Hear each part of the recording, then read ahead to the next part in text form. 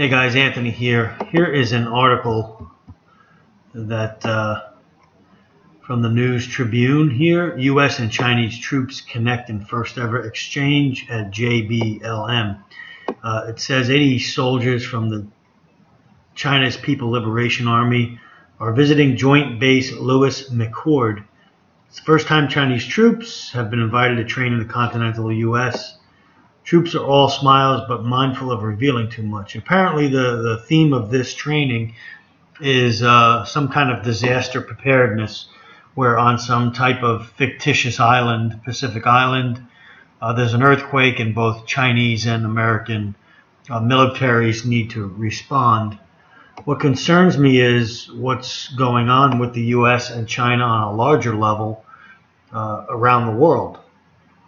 And so I wanted to just note on this video that with the huge push for gun control in our country and the push now even harder with Obama's last year in office, I think we're going to see, and I think we're seeing the beginnings of boots on the ground that may have been longer than we could imagine, but boots on the ground from other countries that are going to be used to help disarm the United States when they're ready to do so.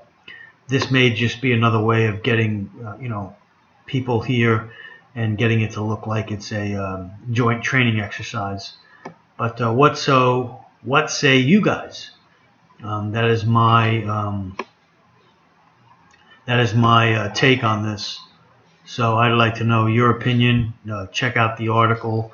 There's a little short video here that shows them, training, and then it shows both leaders at the end of the conference kind of saying thank you for coming, and then shaking hands, and the video ends.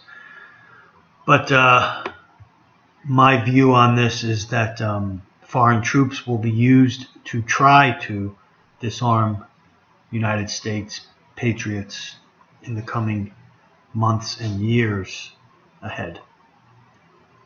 Thanks, guys. Stay ready.